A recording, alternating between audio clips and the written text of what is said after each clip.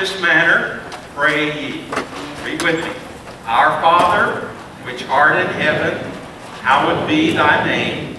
Thy kingdom come, thy will be done, on earth as it is in heaven. Give us this day our daily bread, and forgive us our debts, as we forgive our debtors. And lead us not into temptation, but deliver us from evil. For thine is the kingdom, and the power, and the glory forever. Amen. Pray. And I hope that's been our prayer. Lord, teach us how to pray. We want to know how do we pray. And our focus has been on praying in such a way that honors God. And this is so important because so much of what we do in worship, we think in terms of we're coming to worship to feed us or to help us or to, you know, we sing a song and we judge that song by, do I like that song? Do I not like that song? Do I, you know, or we listen to a message, do I like that message? Do I not like that message? I mean, it all becomes about us. It's not about us. It's about our eyes being lifted up to our good, good Father. And worshiping Him. And when we pray, we want to pray in a way that honors Him. I don't know about you, but I so easily stray in my mind toward me. I so much need to focus my attention on Him. And when I do, I mean, He is the one who gives us this day our daily bread, after all, right? He is the one who leads us in good paths. He is all of that. But when I focus on Him then, and I seek first the kingdom of God and His righteousness, then all these other things fall in place. Amen? And that's what our focus has been on. And I'm not going to retrace our steps through the Lord's Prayer. We're going to be focusing on that in just a few moments. But I do want to focus our attention on what is called the doxology of the Lord's Prayer. And that is, for thine is the kingdom and the power and the glory forever. Amen. And what I want us to see this morning, I want us to acknowledge that our Father is the King over all and worthy of all glory and all our praise. Now, if you're filling in the blanks there, I'm going to give you a minute because I know that's a lot of words. Acknowledge that our Father is King over all and is worthy of all glory and all our praise. These words are an echo from 1 Chronicles chapter 29. When David gathered with the people as he was helping the people and preparing the people to build the temple that would be built, not in his lifetime, but by his son Solomon. And David said, and it says this in 1 Chronicles 29, therefore David blessed the Lord in the presence of all the assembly. And David said, blessed are you, O Lord, the God of Israel, our Father, forever and ever. Yours, O Lord, is the greatness and the power and the glory and the victory and the majesty. For all that is in the heavens and in the earth are yours. Yours is the kingdom, O Lord, and you are exalted as head above all. Both riches and honor come from you, and you rule over all. In your hand are power and might, and in your hand it is to make great and to give strength to all. And now we thank you, our God, and we praise your glorious name. Isn't it amazing how those words from the Lord's Prayer, as we pray it, as we so often pray it, are just an echo of many other scriptures in the Bible, in 1 Chronicles 29 especially. Now, I want us to, we're going to do something a little bit different this morning. I don't think I've ever preached a sermon exactly like this one in the almost 40 years that I've been a pastor. But here's where we're going. Our confidence in the love and care and greatness of our Father and our King is enhanced. I want us to see that. Can be enhanced as we think through why this phrase, for thine is the kingdom and the power and the glory forever, is in the King James Version of the Bible, but is not in many of the newer translations.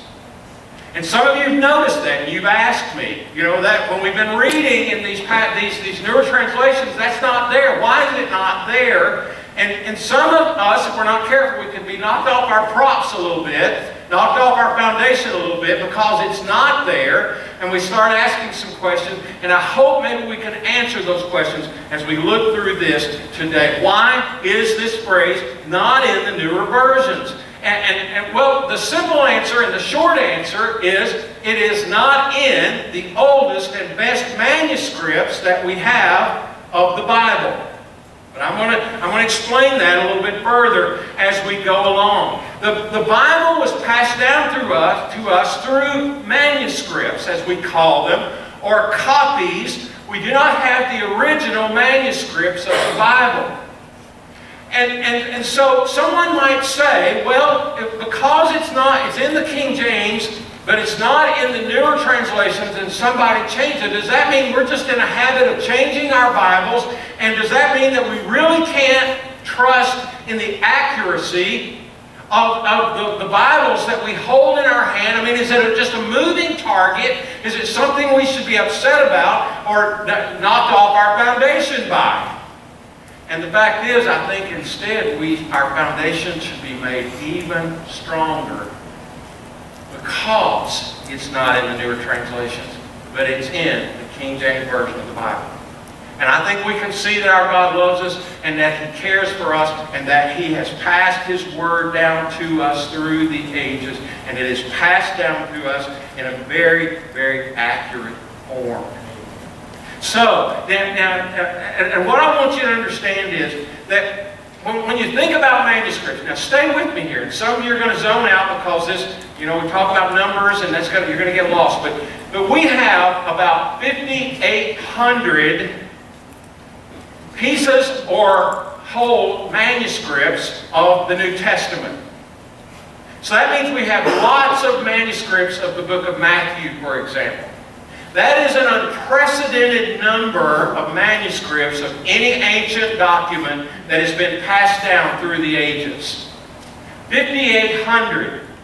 And we have less than 50 manuscripts of the writings of Aristotle. Or we have about 700 manuscripts of Homer's Iliad, which was actually written in the Greek language that the New Testament was written down in at the very beginning. Now, and what we would say is that because we have 700 copies, not the original language, not the original manuscripts, not the original copies, but we have 700 copies of Homer's Iliad, we would say that because we have that many, that we can be about 95% sure that what we have is accurate.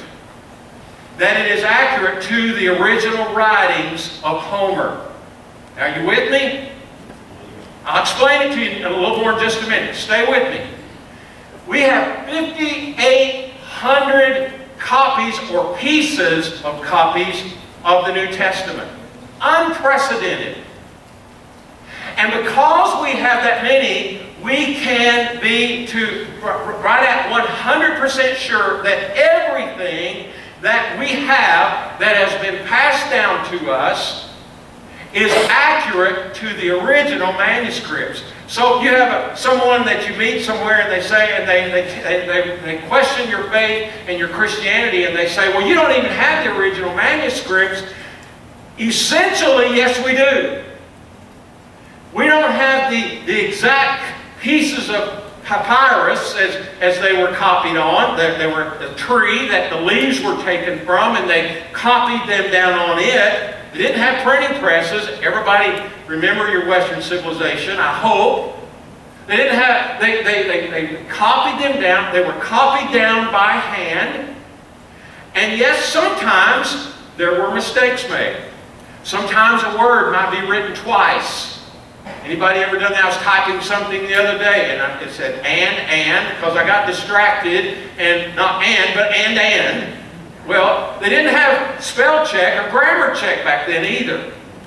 I mean, my grammar check things, just the lights are going off, and I look at it, I say, okay, I did that twice, and so I go back and I change it. Well, they didn't have that, and it was very tedious. The whole process was very tedious. They didn't have the modern paper we have, nor the writing utensils that we might use today. Even if they're writing it out, they didn't have all of that. And so they would write it down. Sometimes there would be a misspelling. I mean, God used a human process here. And sometimes words were duplicated, and sometimes, and there were other things that happened in the process. But when you take 5,800 copies and you set them side by side, what you begin to realize, what you begin to find out, is that we have an accurate. What we have is accurate to the ancient manuscripts.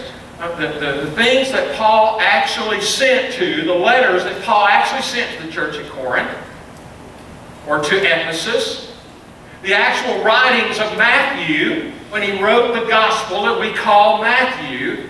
We don't have those original manuscripts, but what we can have confidence that our God, in His goodness, in His love for us, has not only given us His Word, but He's given us an accurate accounting of His Word in this thing that we call the book.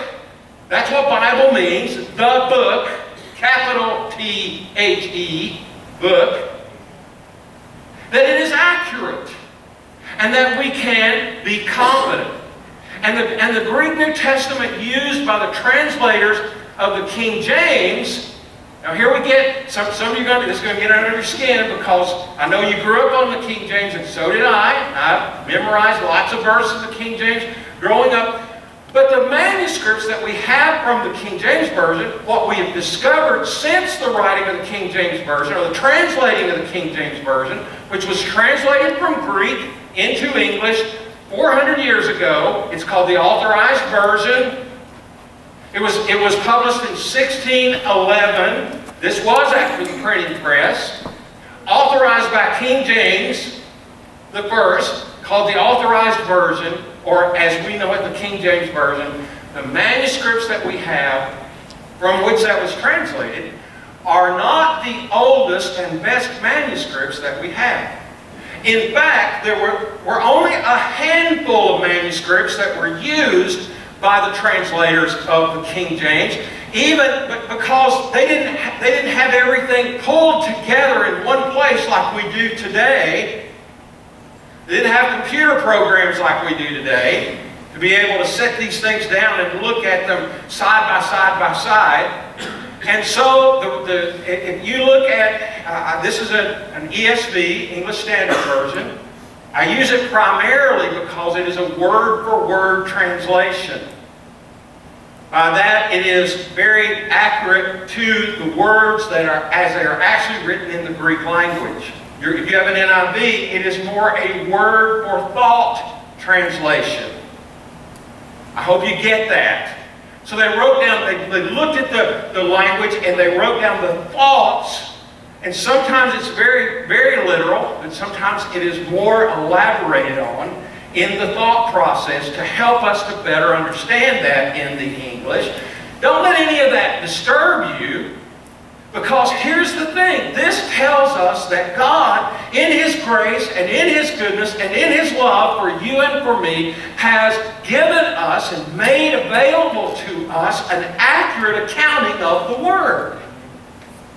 And all of this, and study it if you will, I encourage you to do that. All of this was an elaborate process through the years that the church went through to decide which books go in here and which books don't. But also this process of writing down and making sure that the copies are accurate. And so the oldest and best manuscripts were not used when the King James was printed. Now, does that mean the King James is not a good version? Absolutely not. In fact, no meaning of anything is changed from the King James to our more modern translations.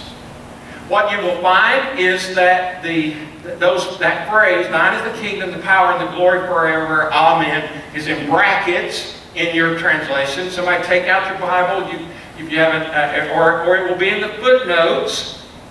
Because it was so much a part of our language, they left it in there, but they did not necessarily put it directly in the text, because in seeking to be accurate to the oldest and best manuscripts that were available, that phrase was not in there.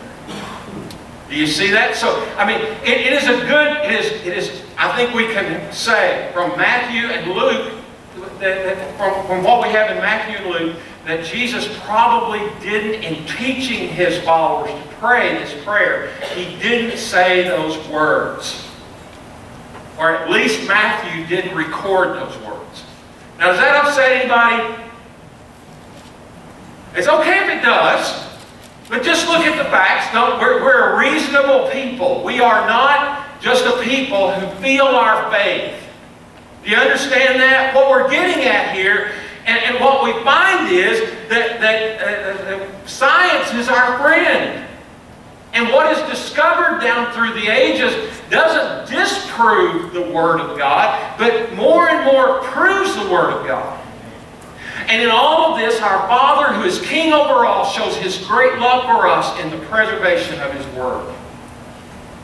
In Isaiah chapter 40, we read, "The grass withers, the flower fades, but the Word of our God will stand forever." And that is not just a word that is kind of an ephemeral word out there somewhere. It is a written down word. Do you understand that? God made His Word available to us. The grass withers, the flower fades, but the Word of God stands forever. That God will do what He says He will do. That the promises of God can be counted on. And that He will preserve His Word. And listen, folks, and I think we're accountable for this. We have the Scriptures available to us now more than any other generation of any other time. And God in His grace and goodness has given us this. I mean, I've got a copy on my phone. All kinds of translations, right? I could dial up right now. I can go in, push a couple of buttons. I got it on my phone. On this tablet, I've got the whole Bible. I've got it in multiple translations. Right here available to me. And God in His goodness has made that available to us. Jesus said, "Heaven and earth will pass away, but my words will not pass away." Listen, in an age of skepticism, in an age of secularism, where more and more the thought, if it's not said out loud, it's the thought process of our time that we have outgrown God and that we don't really need God anymore. We don't really need the Bible, that we have science and we have all of these other things available to us, and we've outgrown that as a people. What is said here is absolutely essential. The flowers fade and the grass withers, but the Word of God, and the Word of God alone, will stand forever. And when time as we know it is extinguished, and time as it has been promised to us lights up all of creation and all that God has made in heaven and on earth, the Word of God will still stand. And we can have that confidence today. And we need to live in that confidence. The Apostle Paul wrote this, "For whatever was written in former days was written for our instruction." It was written. Do you see that? It was written down. It was written for our instruction, through endurance and through the encouragement of the Scriptures, we might have hope. We are not just a bunch of creatures that are cast to the wind. We're born and we die if somebody lets us be born. Yeah. And we die and God has and that's it. No, we are a people. We are creatures that were created in the image of God, and we know that from this. And we were created for His glory and for His purposes, not our own. And though we rebelled against Him and we turned away from Him, and our spirit was extinguished in the fall, it is awakened in Christ, who died for us and who rose again from the grave. We are a resurrection people. And how do we know that? This book. I mean, you can't sit out under a tree and just know that. I mean, you look up at the tree, and the tree's amazing. But you can't, and then just the intricacy of that tree is amazing, but you can't know that just sitting under a tree or sitting on a mountain. As beautiful as the scenery might be, you can't know that. How do you know that? Because God in His goodness has passed down to us this book that we call the Bible. And so we understand, we see the New Testament as a reliable historical source by which we come to know Jesus Christ and the gospel that He came to bring us. Do you see that? And our faith is enhanced as we see the process by which all of this came to us. I gave you some resources there to turn to in the handout. They're written down, and I think they might be on the screen. There's an online resource. There are a couple of books. There's a book by Josh McDowell. There's a book by Greg Gilbert. I know our young people, our teenagers, are studying that. Those who come to the discipleship groups at 5 o'clock, right? And they're studying that with their discipleship leaders, their mentors on Wednesday evening. And they're walking through this book by Greg Gilbert called Why Trust the Bible. There are all kinds of resources that can tell you more about what I'm talking about here than I'm going to have time to talk with you about today. But here's the thing. We see that science has only confirmed the validity of the biblical records. Places that they once said that was a mythological place. I mean, they say for years there have been those that have argued that Sodom and Gomorrah was just a story, and just a nice story, a mythological story. Guess what they found not too many years ago?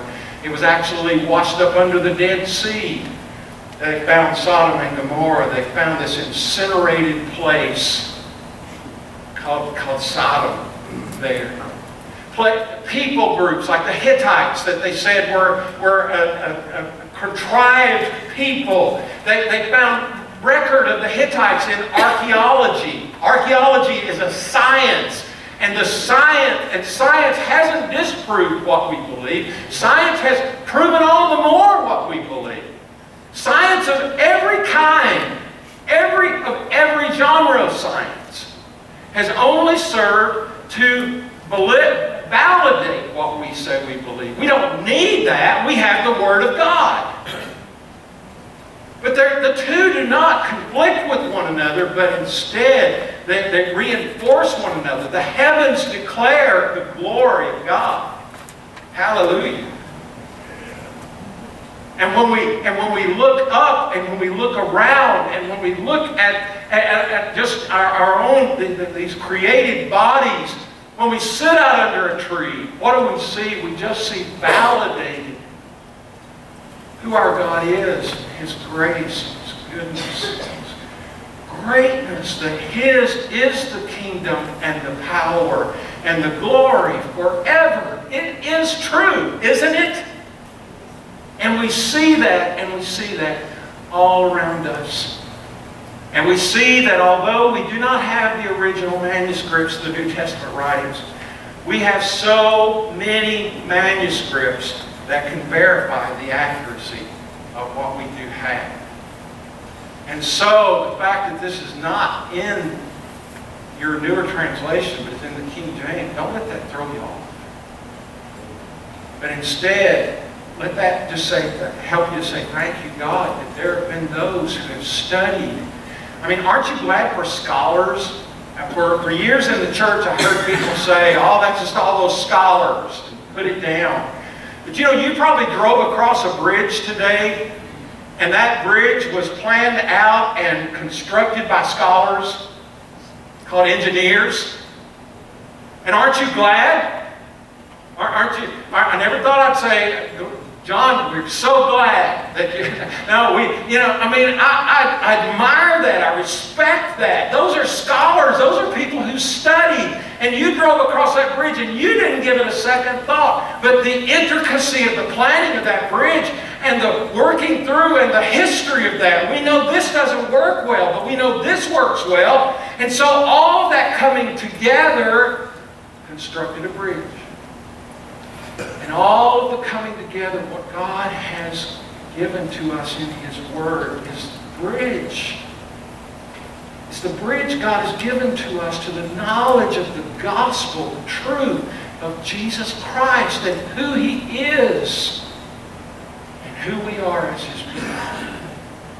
You know, if you want to think about the manuscripts and just the number of manuscripts, I thought about this. Let's say for just a minute you have a recipe passed down from your great-great-grandmother.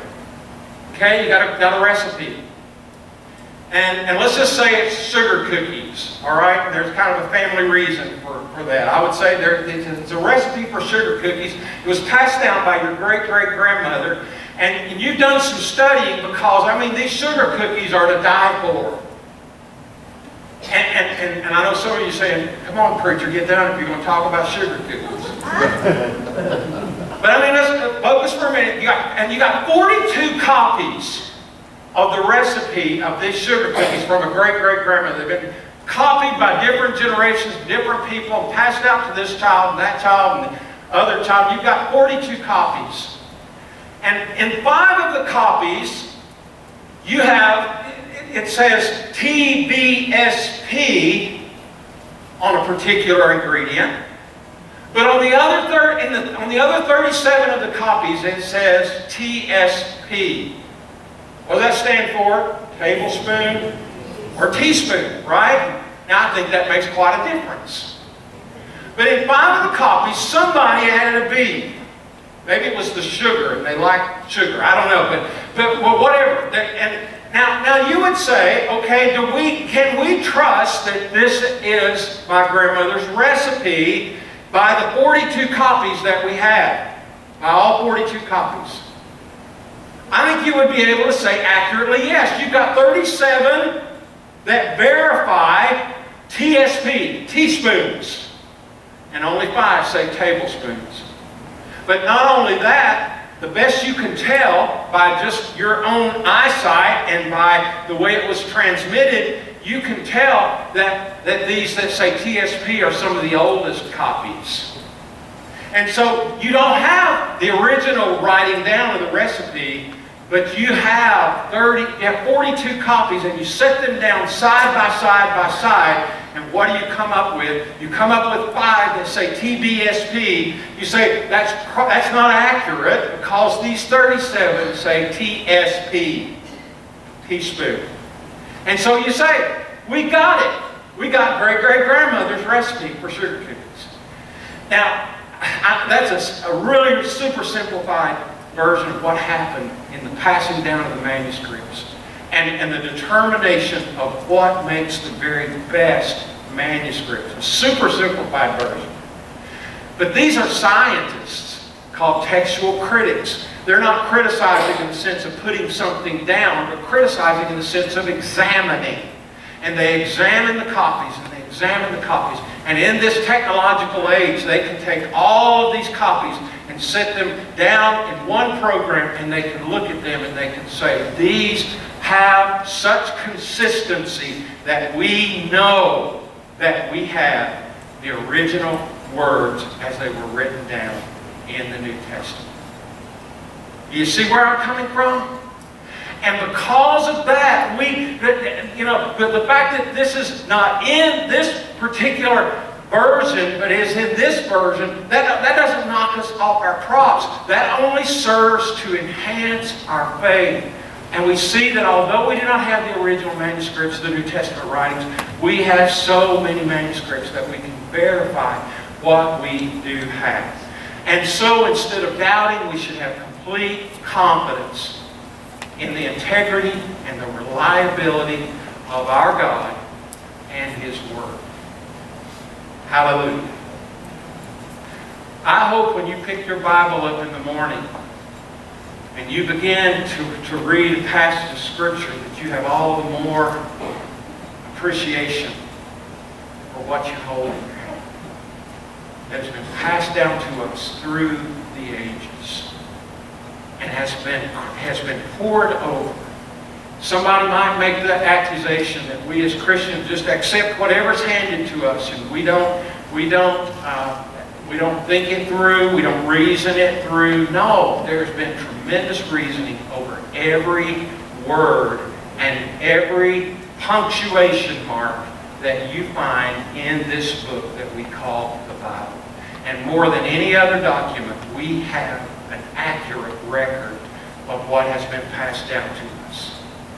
So, we are a people who don't sit around and say, oh no, is this accurate? We are a people who build our house upon the rock. And we know it's the rock, the Word of God, that has been passed down to us. So, also, why was this phrase, yours is the kingdom, the power, and the glory forever, added into the text that was used to create or to translate the King James Version? Well, let me give you very quickly some reasons. One is the Jews practiced the tradition of ending prayer with a doxology. Now, doxology is an interesting word. It's a word that comes from the Greek language. Doxa means glory, and logos, ology, means what? Word. It's a glory word. That's the best way to think of this. This is a glory word. And the Jews would end their prayers with this, and that was passed down to the early church. And the church began to recite this prayer, and I believe that it probably in those manuscripts from which the King James was written, those were copied down for use in worship. So that the people, as they picked up a document and they were reading it, and they were sharing in the liturgy of the church, they came to the end of the Lord's Prayer, they prayed it together, they learned it together, and a fitting ending for that would be, and thine is yours is the kingdom and the power and the glory forever, amen. And so they added that in there, and in many manuscripts, that was in some manuscripts from which the King James was written down, not the best, not the oldest manuscripts, those words were there. And now, I don't know that, but that's my best guess. And then Jesus likely spoke a glory word when he prayed publicly. But in neither Matthew or Luke do we find these words in the best manuscripts. Does that knock us off our foundation? No. No, it only enhances our trust. And you know what? I think another reason is because there are doxologies like this one throughout the Bible. They are some of my favorite passages of Scripture. In Ephesians chapter 3, in fact, the Apostle Paul had what we would say probably about 20 doxologies in his letters. One of them in Ephesians chapter 3, it says, now to him who is able to do far more abundantly than all that we ask or think, according to the power at work within us. To him be glory in the church and in Christ Jesus throughout all generations, forever and ever. Amen. That's a glory word, folks. In 1 Timothy chapter 1, we read, to the King of the ages, immortal, invisible, the only God, be honor and glory forever and ever. Amen. That's a glory word. And my favorite, I think, in all the New Testament, Hebrews 13. Now may the God of peace, who brought again from the dead our Lord Jesus, the great shepherd of the sheep, by the blood of the eternal covenant, equip you with everything good, that you may do his will, working in us that which is pleasing in his sight, through Jesus Christ, to whom be glory forever and ever. Amen. That's a glory word. In Jude, verses 24 and 25, now to him who is able to keep you from stumbling, and to present to you blameless before the presence of his glory with great joy, to the only God, our Savior, through Jesus Christ our Lord, be glory, majesty, dominion, and authority before all time, and now and forever. The Revelation is full of glory words. In Revelation chapter 1, to him who loves us and has freed us from our sins by his blood and made us a kingdom, priests to his God and Father. To him be glory and dominion forever and ever. Amen. Revelation 5, worthy is the Lamb who was slain, to receive power and wealth and wisdom and might and honor and glory and blessing. To him who sits on the throne and to the Lamb be blessing and honor and glory and might forever and forever. Glory words. How many of you grew up singing, praise God from whom all blessings flow? Praise Him, all creatures here below. Praise Him above, ye heavenly hosts. Praise Father, Son, and Holy Ghost. Amen. What's the name of that? The doxology. It's a glory word. The David Crowder Band has redone this. It's been passed down from generation to generation. It's not in the Scriptures directly, but the truth of it is there all the way through, isn't it? All the way through. And the truth of thine is the kingdom and the power and the glory forever. Amen. It's all the way through the Scriptures. And as we come before Him and worship Him today, we know He has revealed Himself to us. That He has preserved His Word for us through the ages. That even in places where they have sought to burn it and cast it aside, it is still stands. It is the Word that still stands. That He is our Father in heaven. That His name is hallowed. And may it be hallowed throughout the earth. That His kingdom will come and His will be done. And one day when a new heaven and a new earth, the kingdom of God in all of its fullness is going to be revealed to us. We recognize that He is the source of every need of our lives, and so we pray, give us this day our daily bread. We recognize our need for cleansing in our relationship with Him and relationships with one another, and that cleansing has been given to us by His blood. And so we pray, forgive us our debts as we have forgiven our debtors. And we realize our need for His protecting hand upon us day in and day out from our enemy. And so we pray, and lead us not into temptation, but deliver us from evil. And it is right that we would say, for thine, for yours is the kingdom, and the power, and the glory, forever